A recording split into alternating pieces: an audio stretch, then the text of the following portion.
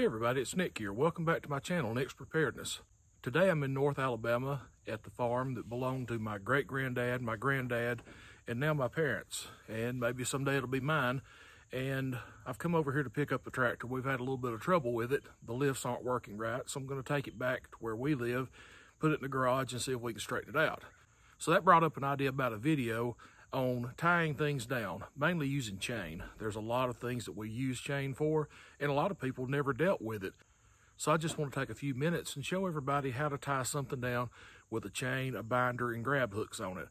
This is no way exhaustive. There's many types of chains, there's many types of binders, but I just wanted to give you some basics right here to where you can use chain if you need to around your home, your homestead, or hauling something back and forth while you're preparing. So let's take a closer look at some chain, a binder, and some connection points.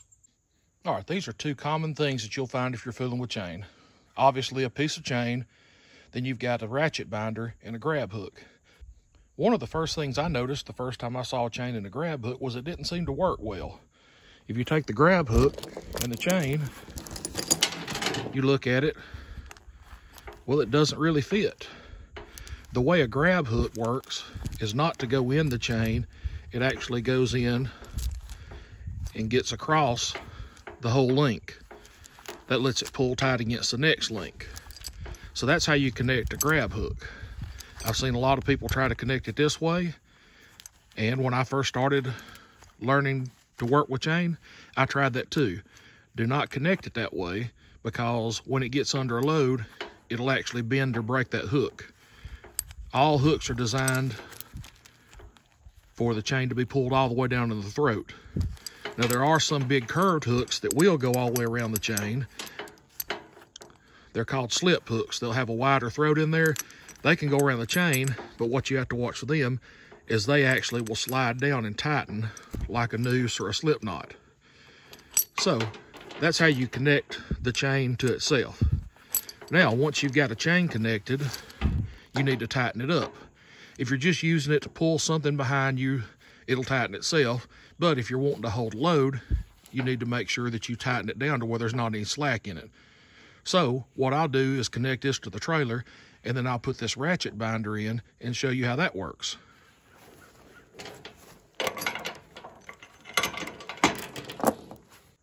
Here's another tip when you're working with chain and sometimes even cargo straps. If you have an option to come through an attachment point and put the hook like this, then gravity will hold it down and you won't be running back and forth trying to keep your hook from falling out while you're binding it down. Now this is called a ratchet binder. Obviously it's because it ratchets. As you tighten it, the ratcheting action in the handle lets you keep pulling it together. Basically it's two screws that as you tighten down, pull the slack out of the chain and keep it snug. So I'll tighten this load down.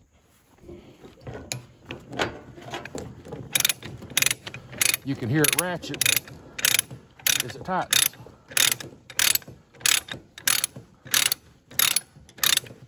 Because it's made out of two screws going into a body, it's also a good idea to keep these fairly well lubricated if you have them.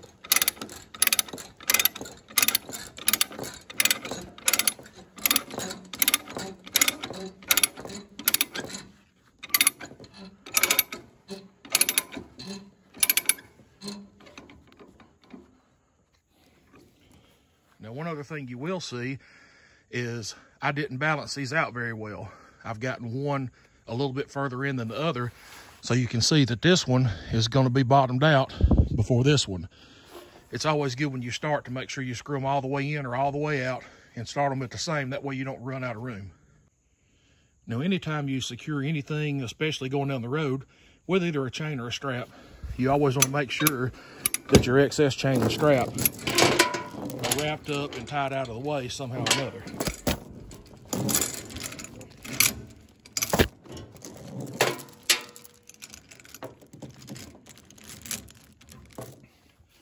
What can happen if you don't is you can pull forwards or back up and that get under your tire. The tire will ride up on it, and with chain it might not do anything but tear the tire up, but with a strap a lot of times it'll break the strap, cause your load to get loose, and tear up all kinds of things on your trailer. There is one more kind of binder that we use commonly. It's called a lever binder. It works the same way, but instead of a ratchet, it actually takes leverage and the bar pulls across as it tightens up, then snaps into a lockdown point. Be very careful if you're using those. When you're binding them down and when you're releasing them, you usually have to use a bar or a pipe. Now, I didn't have this with me earlier, but I wanted to add this to the video. This is a lever type binder, and it works very similar to the ratchet binder, except that instead of being a screw type mechanism, this relies on binding down with leverage. It works the same way to connect. You spread it out, you hook the grab hooks in both ends of the chain, but for this one, you'll actually take and pull this lever back for it to latch.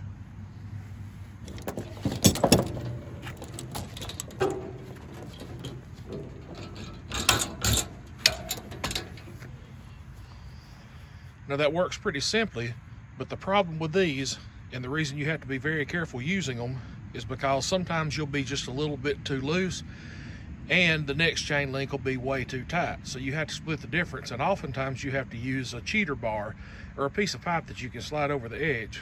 They do make some bars that make it a little bit safer because they'll let it unload without kicking the bar up. But I'm about to release this and show you how it can pop up, and this isn't under a very tight load. If it was really tight, you tightened it with a bar, you could see how it could pop up. There's been lots of jaws broken, there's been lots of noses broken, lots of eyes busted, and other injuries when you let the tension off of these because the bar gets away from you as you release it. So always be very careful and stand clear. And I'm going to release this one so you can see.